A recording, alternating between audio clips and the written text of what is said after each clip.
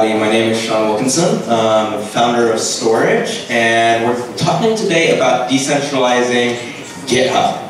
So, how many people, raise your hand, use GitHub? Just raise your hand. Okay, great. Great tool, great platform.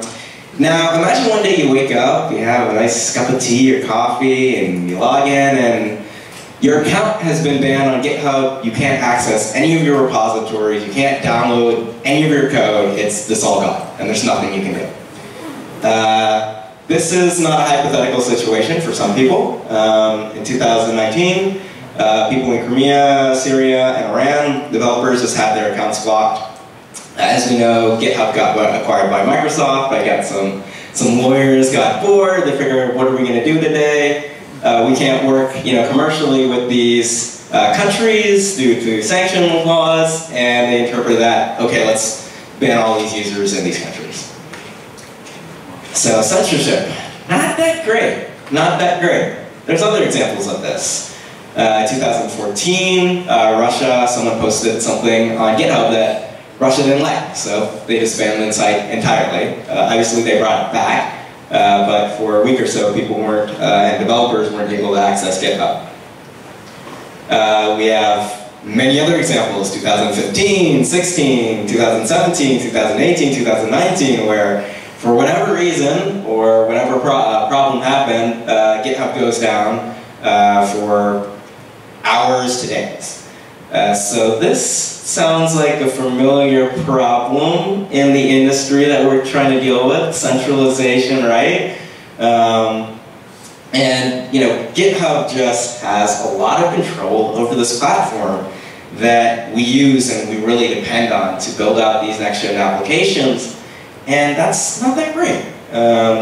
Again, there's a lot of concerns by many people in the community that Microsoft will do what they did with LinkedIn, and one day you'll wake up and there'll be a paywall to GitHub. So I think this is a problem. Like, first this happens to somebody else, but it can happen to any of us. And so we need to act now. We need to do something about this. We need to decentralize GitHub. So how should we go about that? The way I think we should go about it is we should just download all of GitHub. All in its entirety, download all the repositories, and stick it in a decentralized platform, a decentralized data store. So that if GitHub goes down, or they decide to arbitrarily block accounts or ban accounts, at least you can get your code out and take it somewhere else like GitHub.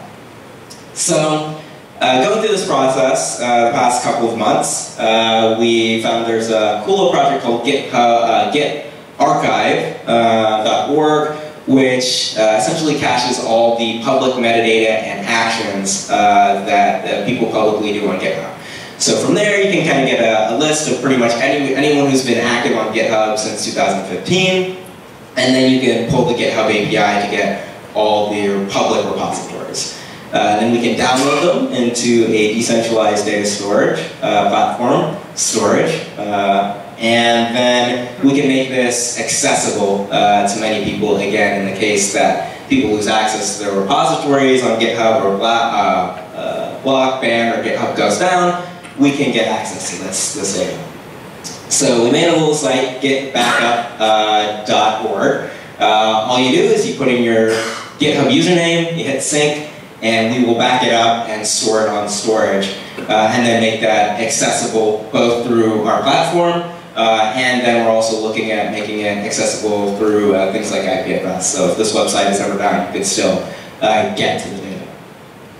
So this data is way out of date. To date, we've downloaded about 300,000 repositories. We're storing about 30 terabytes of information, and we're tracking about 50,000 users. So this is just how much data we've downloaded pretty much this week.